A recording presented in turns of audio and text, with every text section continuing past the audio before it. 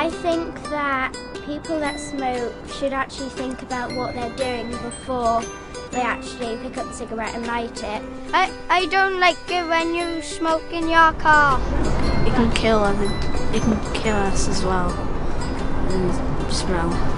Smoking in cars is dangerous.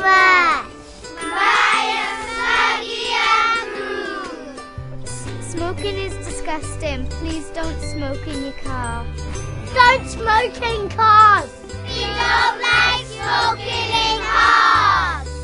My is smuggy and rude. We'd like parents to not smoke in cars or smoke in front of their children. Your children, when they breathe it in, they're actually smoking because what you breathe in is what they're breathing in because you're exhaling it and inhaling it as well. So they'll be doing exactly the same but without your cigarette being in their mouth. I think they're naughty. Me too.